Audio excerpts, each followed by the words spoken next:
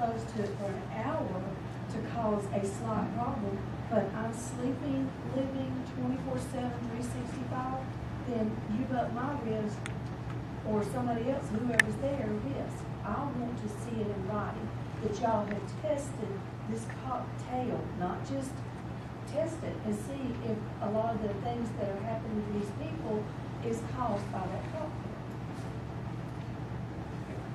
And the things that, for example, EPA sample for, strictly PAHs, is listed with a group of compounds of an analytical result called semi-volatile organic compounds. Very long list. The thing that we were focused on were a small group of that subset of that PAHs, based on a result we got back to level 4 that told us there might be something there. If we were to get detections within that longer list of something that we weren't focusing on, we'd be interested in. But unless we can relate it back to a known source of anything, and if it's still within this range of it could be caused by an interference, there's nothing to give us the indication that either it's actually there or that we have any potential source of anything like that. So when you're talking about the cocktail toxins, the things that EPA sample for and the things that Georgia sample for a very long list of things, a lot of things. 150 compounds, and as Jim admitted, some of those things have never been reported or required to report on the CSX property. They were just included in the list of things that we sampled for. If you want to know a list of all the things that could potentially be there, it'd be difficult because we really haven't reported that much and the level of detections. We do know, right? We do know what actually was now. We do know what actually is a problem at CSX and what actually was a problem at Atlanta Gas Light, what they continue at manufactured gas plant, what they continue to monitor. We know those things, but when you cast a wide net of all sorts of different compounds in your sampling, and you come up with all these nuances interspersed here and there of whether or not it was an actual detection when it probably wasn't, just because that's the nature of environmental study. It doesn't actually indicate that there's a cocktail of toxins that's in the environment.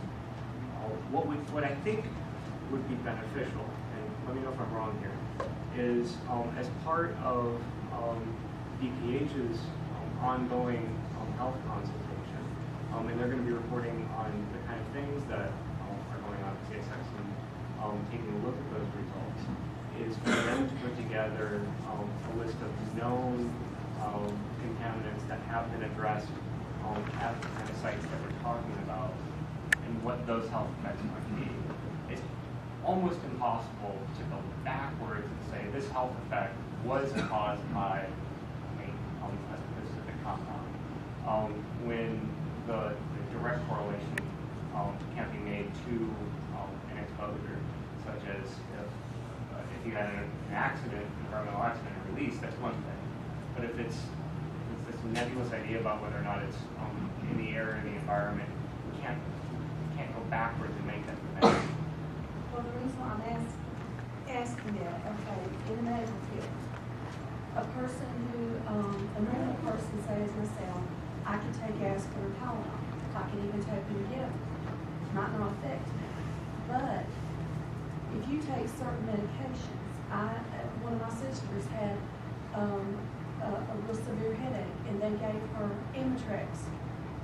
She had already been given a controversial drug, and it caused her to have a heart attack, and they had to revive her.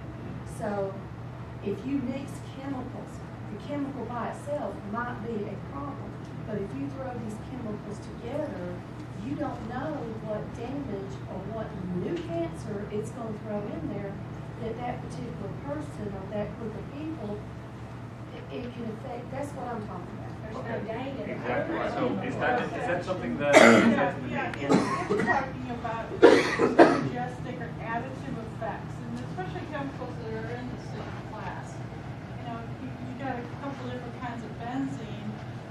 can't, I mean, we don't evaluate them as two separate exposures. We do an additive exposure scenario. So to answer your question, I'd like to make sure that I get your question, and I can email you.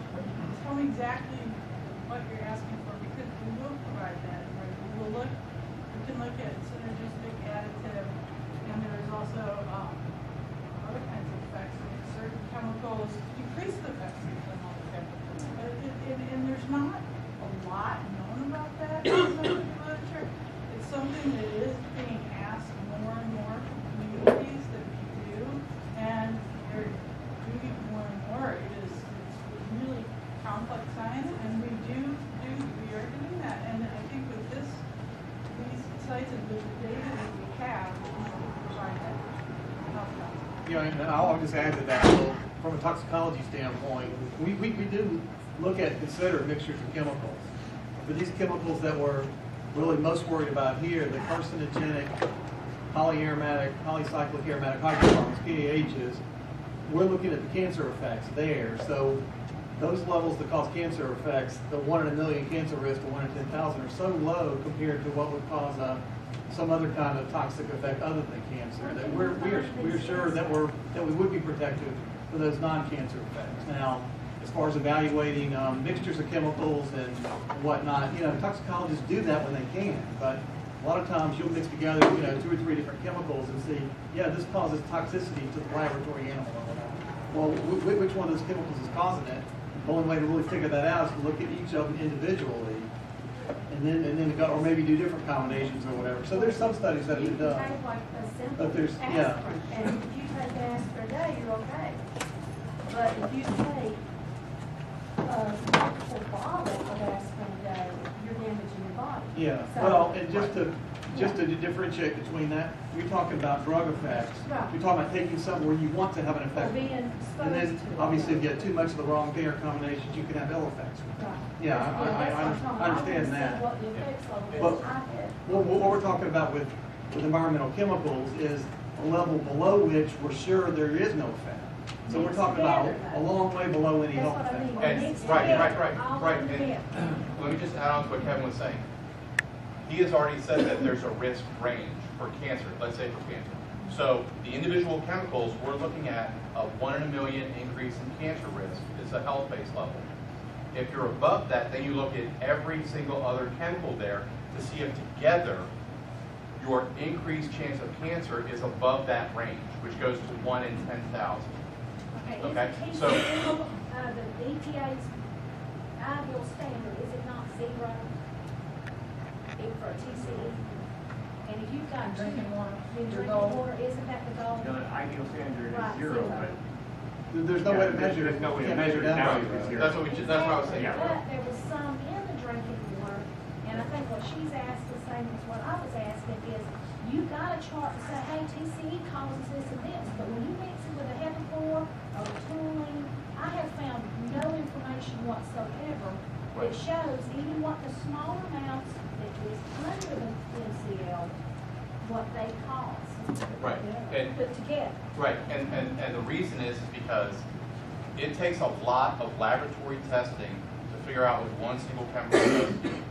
And let's say there's 6 compounds, just 6, okay? You've got 12 different combinations that you can have with those 6 things. So you have to test all those different combinations for interactions and things like that. So what Kevin was talking about is they look at class of chemicals. This benzene classes of chemicals with another class of chemicals, how would they interact? Do they cause similar effects? And that, once they're, again, if they get over that threshold, the next step would be to look to see if there are additive effects. For non-cancer effects, we would look to see if a chemical has the same target organ. Do these 2 chemicals both affect your liver? And then we consider that risk together, and those standards would be lower because those 2 things interact in your body and cause liver problems. Okay? And I wanted to bring up something that you mentioned. It was a really good point. And you're talking about you can take an aspirin a day and you're fine. You take a bottle of aspirin at a time, you're in trouble, right? So what that talks about is the dose. And that gets kind of into what we were talking about earlier about there are concentrations of these chemicals in the environment that they've calculated levels that a small amount that you take over a long period of time is not likely to have a significant health effect on you, 1 aspirin a day. But if there was higher concentrations out there, then that would be something that we would have to address, clean up, and investigate more, because the dose to your body would be higher. Okay, so I just wanted to make that point. Yeah, that's just what I'm about. Right. But the EPA has stated that their goal for TCE is 0. They have that there for a reason. It is for every carcinogenic compound, the MCLG or the MCL goal is 0. There's no instruments that detect the 0 though. Right. So what they do is they set that We have MCL. some in some of our well water that people drink. But not everyone. We only have the room for 30 more minutes. Thank you. Actually, 20.